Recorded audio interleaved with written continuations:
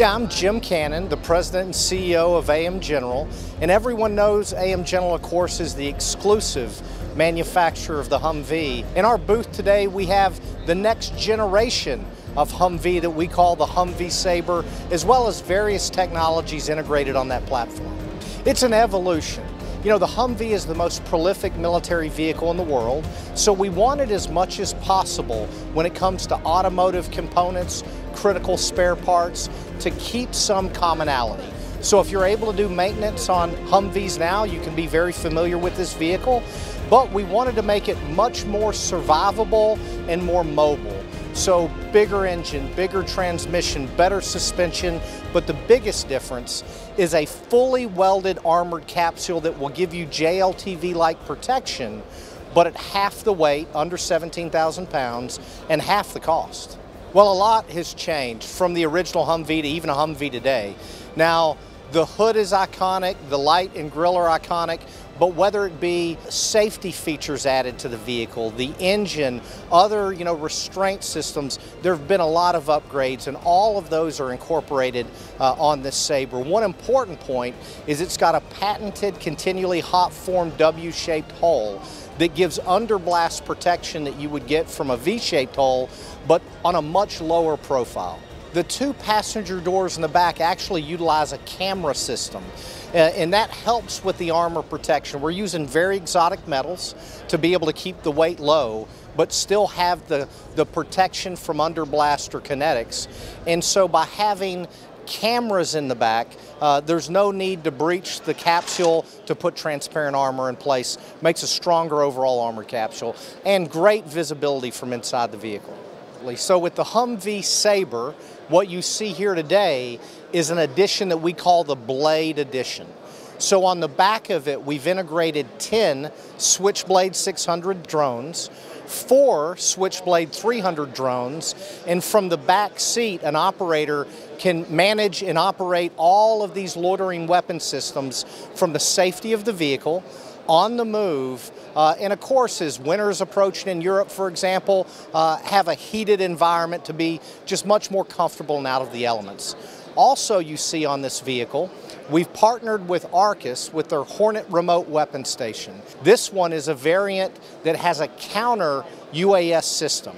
So you can detect drones and their base station communication out further, in closer detect drones, and with a 40mm cannon and airburst effect, eliminate those drones. So in the Humvee Saber Blade Edition, it's a rolling capacity to launch drones on the offensive, but also protect itself from other drones on the battlefield.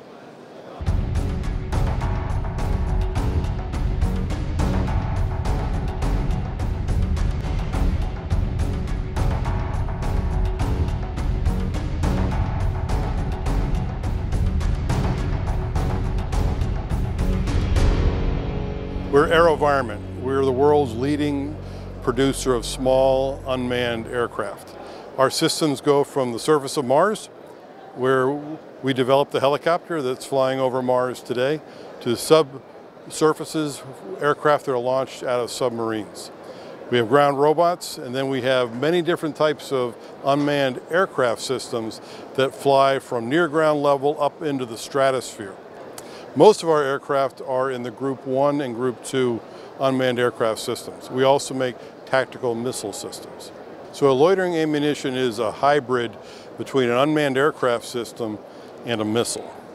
So it flies to the target, and then when it gets to the target, the operator can fly in the area of the target, so loiter, and find a target of choice and attack the target from whatever angle is best suited by that operator to strike that target, to defeat the target. And we have actually 3 types of loitering munitions. The Switchblade 300 comes in 2 variations. In Ukraine today, the Ukrainian forces use the Switchblade 300 that's fired from the ground, almost like a mortar system. It comes out of a tube.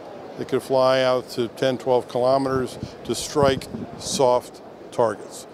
Precisely strike soft targets, controlled by the operator. Yeah, so the main components of the system, the launch tube houses on the inside of it the Switchblade 300. The operator never handles the aircraft directly, just handles the tube. Once the operator sets it up on the ground, then with his controller, he launches the Switchblade 300. As it flies out of the tube, its wings automatically deploy, and then he'll fly that system through waypoint navigation, through visual navigation, whatever the operator chooses to navigate to the target, and then when he gets over the target, can loiter in the area of the target.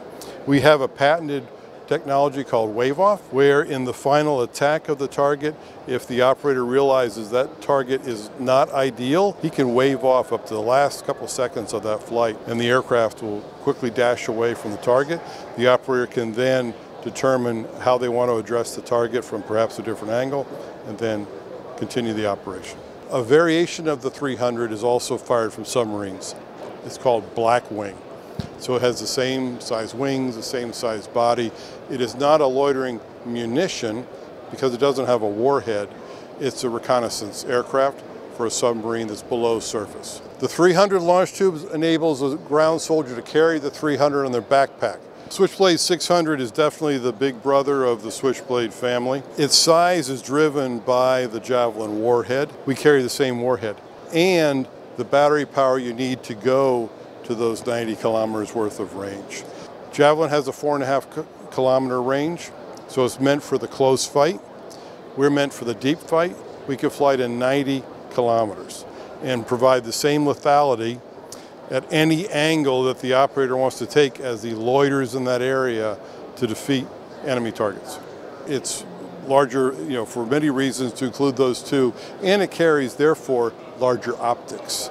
So it has very capable optics, pan tilts based upon the operator's controls during the flight of the missile system.